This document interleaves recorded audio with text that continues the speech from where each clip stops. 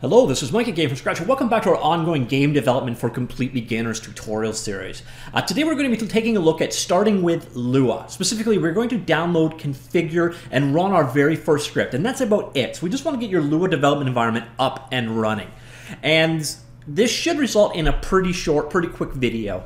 And we should be up and going as soon as we're done. Now, one thing I should say right off the hop is this is going to be a Windows-centric tutorial and a tutorial series. Everything we're doing here also works on Mac OS and on Linux, but it's a lot easier for me to capture the videos on Windows, and the majority of developers are using Windows. So if you're out there and if you do get hung up on the Mac or the Linux install, let me know, and I might be able to do a video on covering that particular process. But in this case, I'm going to show the Windows install process. So if you're on one of those other platforms, it's going to be a slightly different route that you go. The end result is you need to have Lua installed and probably in your system path. And the way you do that is different per operating system. So what I'm looking at today is Windows specifically.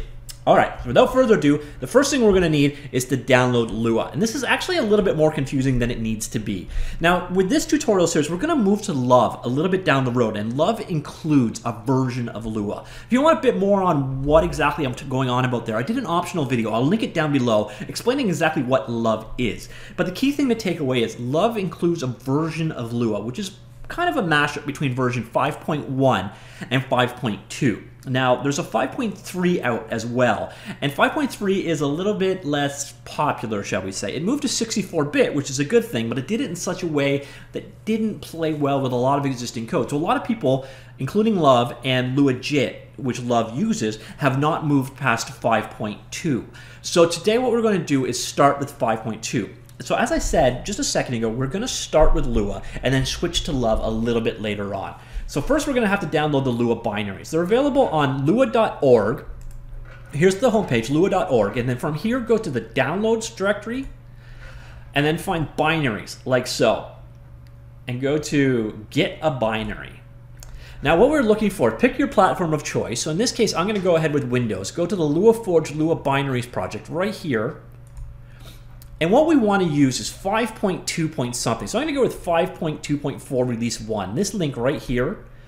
And when you click it, right off the hop, there's going to be this option right here. What are you looking for is this guy. And that is what we were looking for. Now, one thing that can be a little confusing here is there's this libraries or tools. It's tools that we're going to be using. We're actually going to use this one specifically. So go ahead and download it.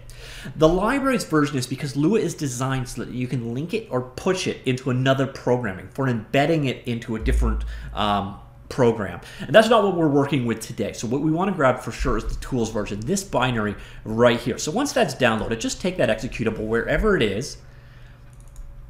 And then we want to take the archive. So we want to basically take the contents of that. So that's Lua. That is the completeness of Lua. Nice and easy. So just take that and copy it into wherever you want Lua to be. So in this case, I'm going to put mine in the dev folder, create a new folder called Lua 5.2. Like so, and we're almost there. So just paste those files in. So Lua is now on our system and good to go. The one thing I would recommend you do, so you have one of two choices here. You can not do this next step, and then for every time you use Lua, you have to put its full path into the command prompt. So for example, if I want to run Lua where it is now, I have to go ddev Lua 5.2 Lua, like that. And I did an error. Oh, Lua 5.2. Like that. So that is one way of running Lua, kind of a pain in the butt. So we're not going to take that approach. So instead what we're going to do is we're going to add it to our system path. There are a number of ways we can do this. We can use the setx command, which is easy to screw up for paths, so I don't really recommend it. I'm on Windows 10 here, so this process is going to work for Windows 10, but if you are on Windows 7 or possibly 8, what you could do is right-click My Computer and click Properties to get to the same general area. So what we're going to do in this case, just bring your Start menu and type Advanced. And what we want is View Advanced System Settings. This guy right here. Just click that. And then down here, so you're in the Systems Properties window. This will also be where you got, if you right-clicked My Computer and did Properties, it'll bring you to this guy as well. Click the Advanced tab and go to Environment Variables. So now under Environment Variables, you want to locate under System Variables, locate Path. And once Path is found, just double-click it and then do New. And we just want to put in dev Lua 5.2. The path to wherever we just installed Lua, like that. And done, and okay. Now, if you're on Windows 7 or XP, you're gonna have to reboot your computer before these will take effect. But now when you open up a command prompt, anywhere you are,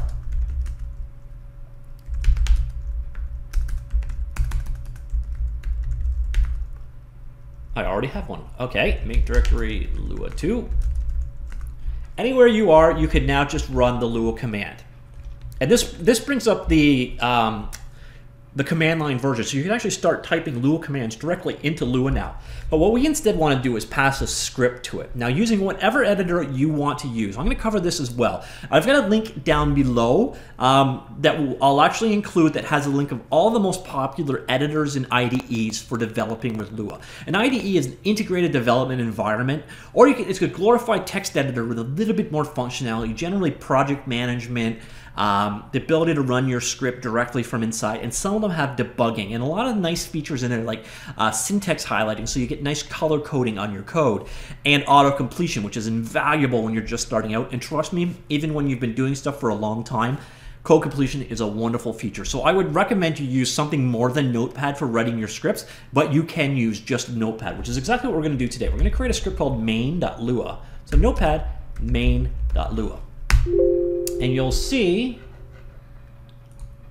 if you're on single monitor like I am, so here we go.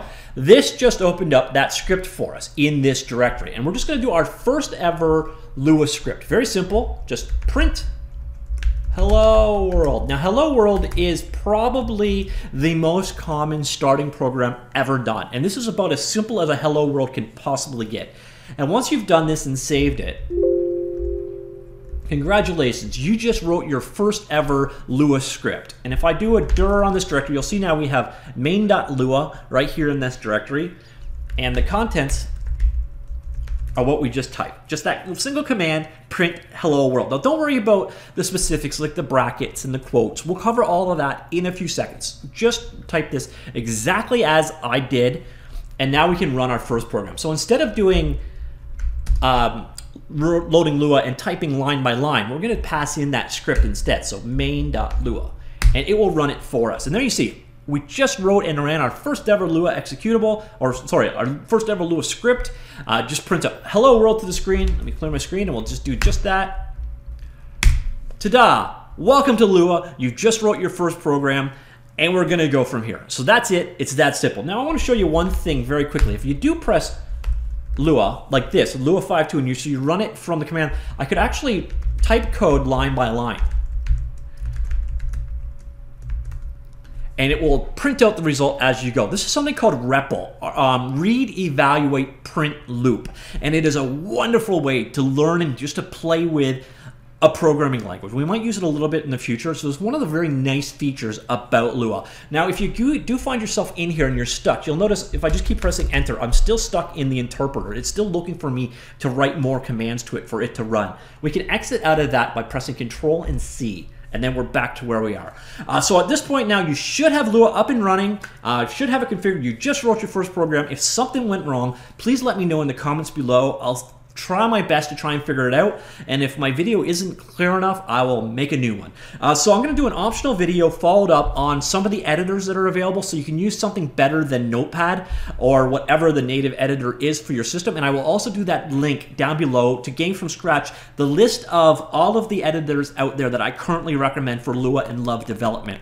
Myself, for this tutorial series, I'll be using IntelliJ IDEA. I'm not sure I recommend IntelliJ IDEA for you, like a very beginner. There's a lot of work in setting it up, and it's kind of overkill. But what it has is it has a nice presentation mode. So I'm going to make it so you can read what I'm typing very, very easy in future tutorials. I actually recommend you probably start, if you can't figure out which one to use and you don't have a text editor you'd like to work with, download ZeroBrain. It's one of the ones linked in that list. It's about as easy to set up and full featured as you're going to find on that list. So that was it. You now have Lua up and going. Stay tuned and we'll keep going from here. See you later. Bye.